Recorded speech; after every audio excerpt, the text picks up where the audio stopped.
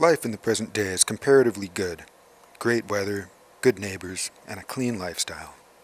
Our problems are mostly about wars over oil and the economy.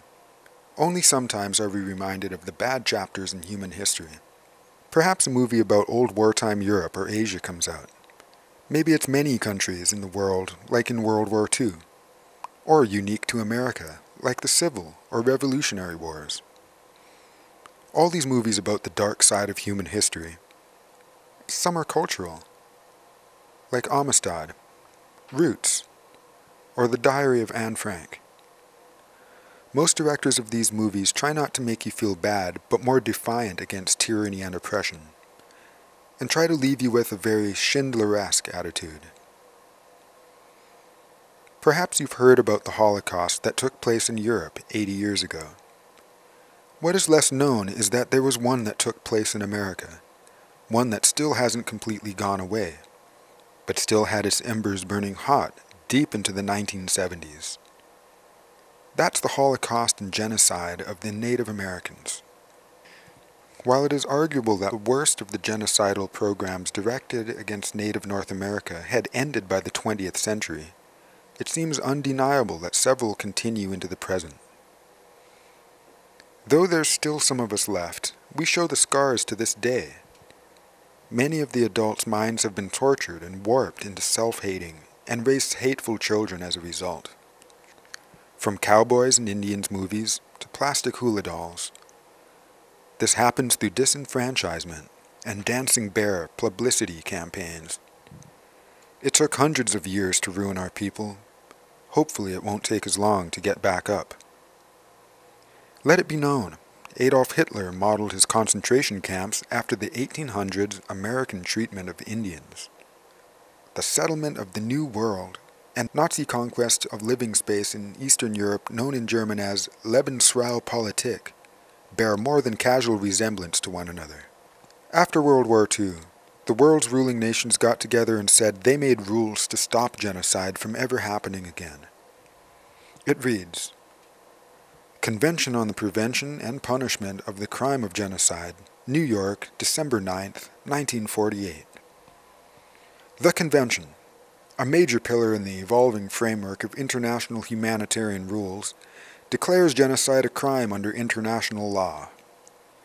It condemns genocide, whether committed in a time of peace or in a time of war, and provides a definition of this crime. Moreover, the prescribed punishment is not subject to the limitations of time and place. The Convention defines genocide as any number of acts committed with the intent to destroy, in whole or in part, a national, ethnic, racial, or religious group.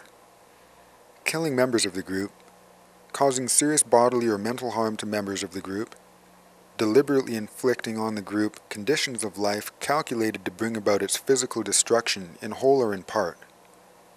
In more recent times, there has been what is listed second to last in the Convention on Genocide, imposing measures intended to prevent births within the group. America ran a program of involuntary sterilizations of American Indian women by the BIA's Indian Health Service during the 1970s.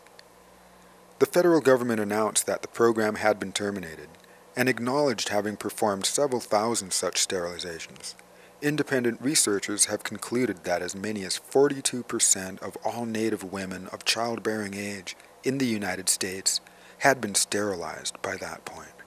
That the program represents a rather stark and very recent violation of Article 1D of the 1948 Convention seems beyond all reasonable doubt. Last outlawed in the Convention, and the topic of the movie is forcibly transferring children of the group to another group, affected through such mechanisms as the U.S. Bureau of Indian Affairs, BIA, boarding school system, and a pervasive policy of placing Indian children for adoption, including blind adoption, with non-Indians. Such circumstances have been visited upon more than 3/4 of indigenous youth in some generations after 1900. The stated goal of such policies has been to bring about the assimilation of Native people into the value orientations and belief system of their conquerors. Basically, the goal has been to bring about the disappearance of Native societies, the massive compulsory transfer of American Indian children from their families, communities, and societies into your American families and institutions is a policy which is quite blatant in its disregard for Article 1E of the 1948 Genocide Convention. What happened to these children after their transferals is sad, and this is why so many Native people seem broken to this day, for it is the last tries of genocide. The following video is an example of one such tragic child transferal, an event that has happened too many times to real children too often forgotten about.